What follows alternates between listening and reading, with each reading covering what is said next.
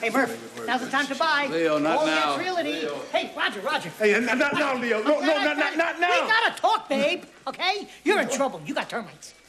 Termites? Uh-huh. Oh, God. You're infested. Like the only thing that's holding up your house is the paint, okay? Hey, Roger, I think we should go down. Leo, could you take a powder and get the place fumigated or something? Yeah. Roger, I think we should go down to Evans, pull every fire we got on this guy. Hey, I know this guy. What are you watching, Geraldo?